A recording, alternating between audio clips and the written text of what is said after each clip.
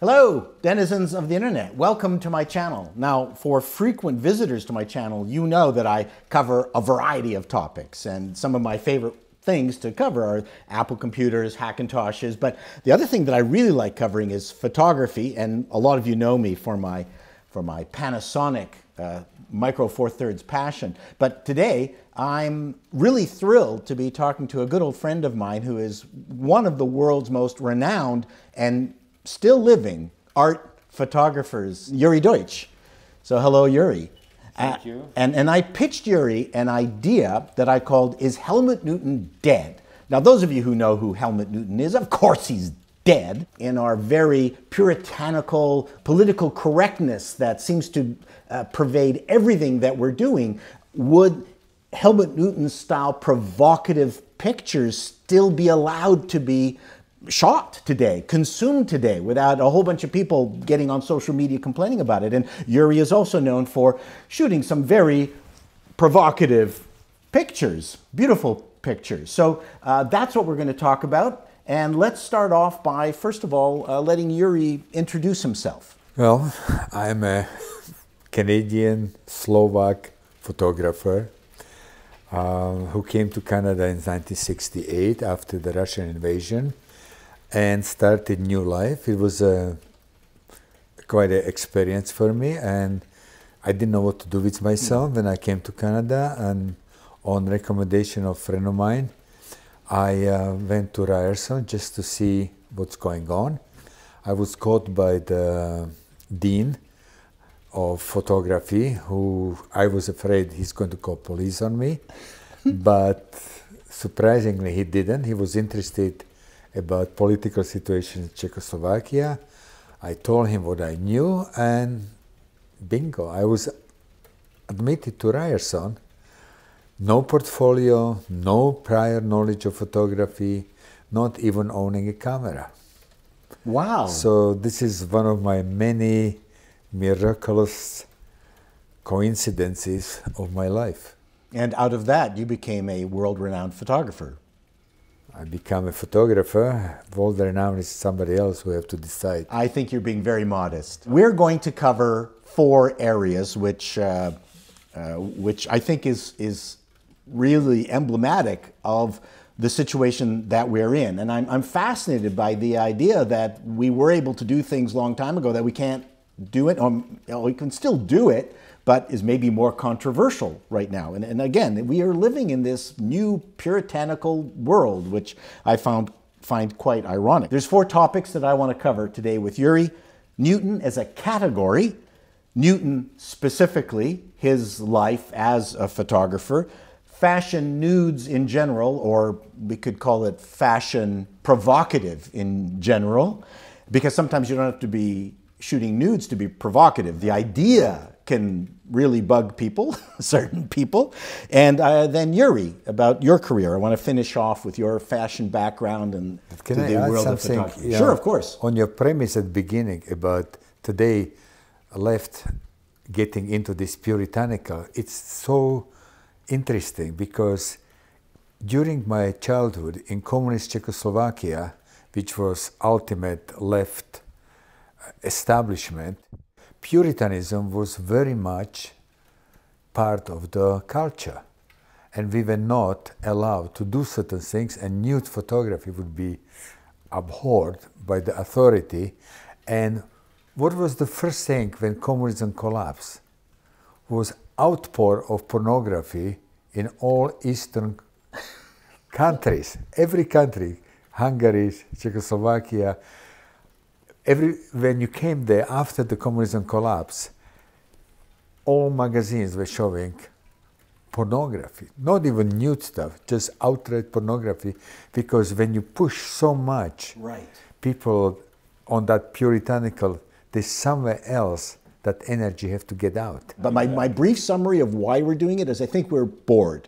We have not had a world war in such a long time that we're now occupying ourselves with useless minutiae and stupid shit. That's really why we've returned to this nonsense. Anyway, so let's get into Helmut Newton as a category of controversial photography. Well, when Helmut came on the scene, 70s, 80s, it was refreshing, at least for me, his photography, because it brought fantasy, which was missing. American photography, Penn and Avedon, as beautiful as it is, but it's predictable. Helmut Newton was unpredictable, and his companion at France, Guy Bourdin, was even more so. So that brings certain electricity, at least to me. I would say, from my perspective, the one thing that ties Bourdin, you, and Newton together is a sense of humor. And there was 60s, that we have to remember that 60s broke so many taboos. So somehow there is this new creative energy, new creative excitement. And I came to Canada end of 60s, so it was right time. So we were all excited, there was something new, everybody was talking about Toronto being the next New York. We had this big hope of total creative freedom. And what's happening today is actually that whole thing is sort of falling down. I must tell you, a certain thought came to my mind when you were talking about that, yes, there's certain self-censorship on all of us right now. And some of them is actually justifiable. And I must say that something I would not do today, which I did then. Is it just, no, it's certain respect. I learn a lot about respect to certain things, and I would respect them more than I did before. But I don't like for my creativity to be dictated by some kind of rules, because I lived through that, and I just didn't came here to get another rules, or too much censorship would be stifling. Female nudes have been around, a part of art history for centuries. Is it gone? It's not gone, but it's curbed in some way. I bet you that fashion magazine, well, the mainstream, would be not daring to do certain things which we dare to do in 70s. So it's tamed down. There are avant-garde magazines who actually go opposite direction because they can. So it's not totally cut. And certain people confuse art nude with pornography. Absolutely. And that's a challenge. That's the kind of thing, it will always be there. If somebody wants to put you down, they will say you're a pornographer. One of the questions that I think people want answered is nude photography misogynist? And I would say exact opposite. It's the photographers who were good at it were huge admirers of women and had a huge respect for them. And I have to say I'm one of them who respect models enormously, and if they wanted photograph with me, they knew what they're getting into. And that was premise of the whole shoot. Well, obviously the models that came to you were not coming against their will. No. And speaking about Helmut Newton, I knew a little bit, I read his biography, and I know he was married to June Newton, and it was an extremely successful marriage. And there are photographers who are womanizer, that's their game. There's nothing wrong with that, as long as it's voluntary, as it's mutual. But Helmut Newton actually was very loyal to his wife. It doesn't give him cover. Exactly. But I also think my impression is that this fantasy that Helmut Newton and Guy Bourdin and yourself have created is of equal interest to both men and women. Absolutely. And I would like to say one thing, that fantasy comes from each of our background. Helmut Newton came from pre-war Germany. He was assistant in a photo studio. There was a Weimar Republic. There was lots of creative energy going on at that time. And then World War II came and everything just collapsed. But that energy was still in him. I came from a repressive system of communism where there was a pornography on the side or underground. Even as a kid, somebody would bring picture of naked woman. And we were highly excited about it. So that kind of repression, and you come to the freedom, and then you're free now. You can do whatever you want. So you express yourself in a different form than somebody who was here. So what's the dividing line between art, nude, and pornography? Oh, there was some clever line I heard in past. And you don't have it ready? Let's talk about Newton specifically. You've read about him and his history. I read about him, and I met him.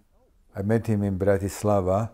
He came to open his exhibition, and he went to give a speech at university, and I came because I was part of that in group. And he was welcome in Czechoslovakia, post-communist Czechoslovakia. Right. That's very important, as a rock star. I'm not surprised. Absolute rock star. And he actually, I think he acted like one too. He had a scarf, just the way he walked. Right. That tells you a lot. Now, he wouldn't have that kind of reception here, I can guarantee you that. But the question is he dead today? That's the question. Could he do what he did back then today? I would say no, he couldn't. He wouldn't be allowed. Not that. People like Helmut Newton, myself, you make money from commercial photography, which means working for a magazine is one thing, but you really make, your salary comes from advertising for the major companies.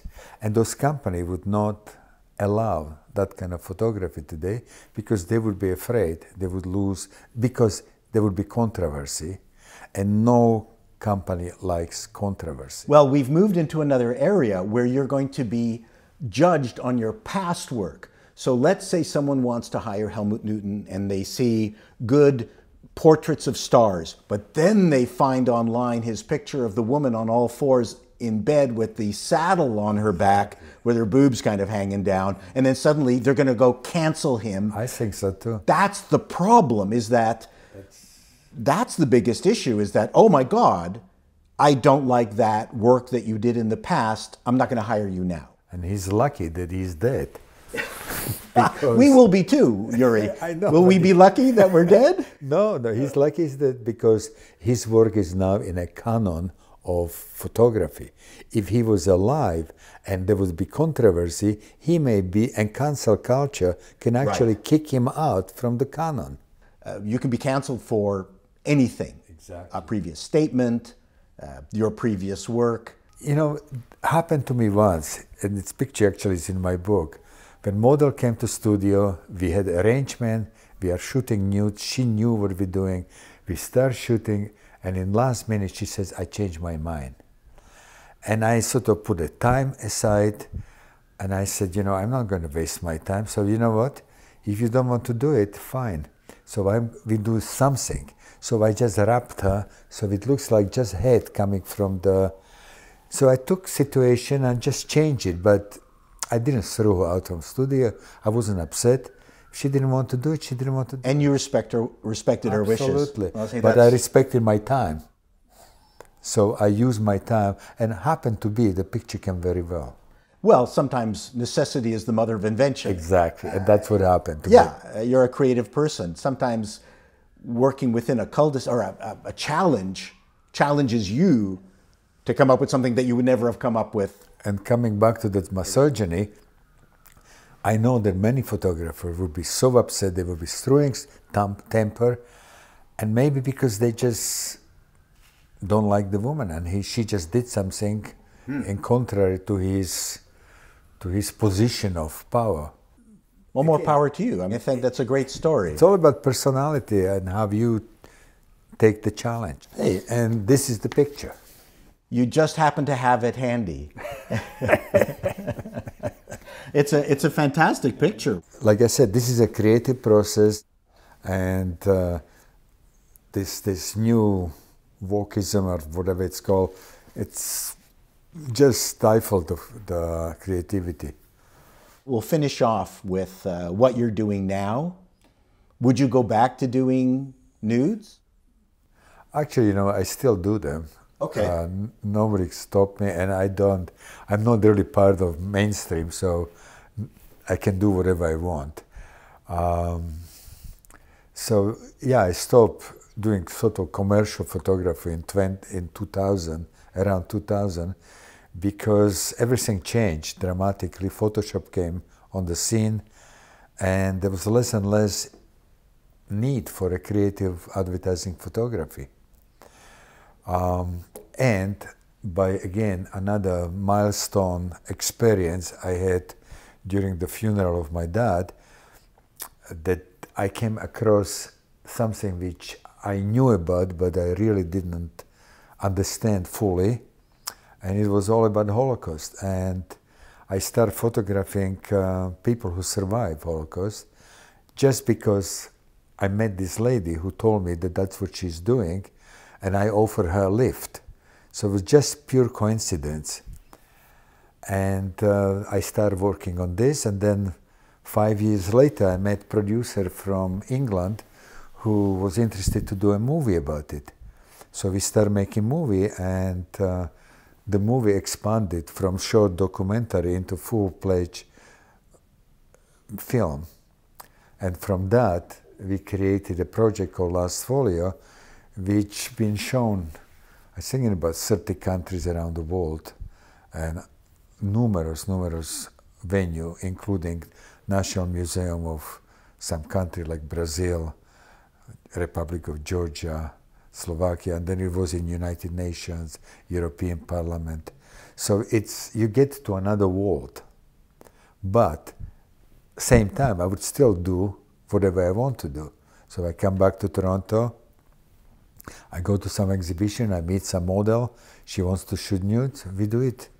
Because she knows your reputation. And she knows the reputation, yeah. And for me, I need to do something different.